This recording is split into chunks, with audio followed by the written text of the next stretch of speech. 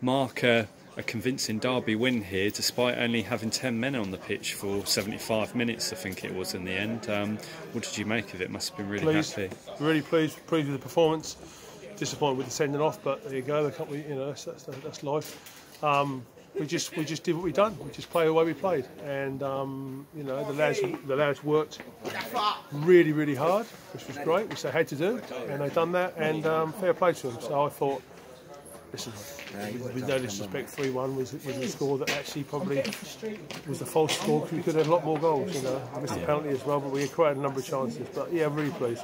Yeah, and Paul Hayes continuing his great form in front of goal for you. 6 goals in 3 games now. Yeah, I know. He just found a bit of fitness. He's found a bit of fitness which he didn't have pre-season. We had a conversation before, recently, about the fact that he didn't have the pre-season, but he's got that fitness now, and to be fair, yeah, he in front of the goal, he thinks so far ahead. Like the second goal, it was a toe punt, and he's not given a chance to set; he just knocked it in.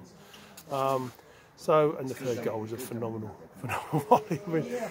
But there you go, fair play to him. But he's finished the chances, but other people moving around and working hard and making chances for him. Yeah. Your midfield seemed to have a real grip on the game early on. Control possession, even with 10 men.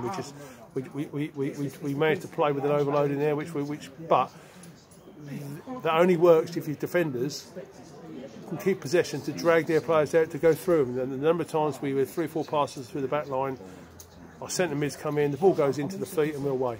So that was impressive today. But no, it's just one game, it's one win, and I'm really looking forward to seeing if my team can put in that level of possession performance at Bury, which is obviously not on our pitch, and that's away from home, and that's a big level Derby. But for today, we're really pleased. Yeah. And any other thoughts ahead of that Bury game? Looking to that one now. I know that I've spoke to you about it, and it is only 3 points, but it is a big one for the fans and the players. Yeah, I think so. Yeah, I think the fans. It's important for the fans particularly. It's one of those. It's the local derby, which is good. The players obviously want to do well.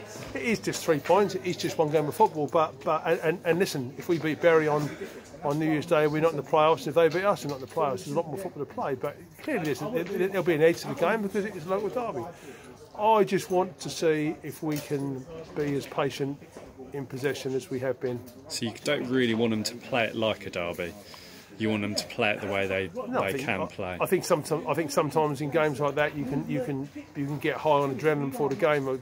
Teams are pumped up, and the problem with that is it's great to get a fast start, but the downside is the adrenaline will tie your legs out quicker than anything. So we just want our lads to do what we do. That's how we play, and we'll see where it takes us. But we're looking forward to the game because I think it'll be a good match.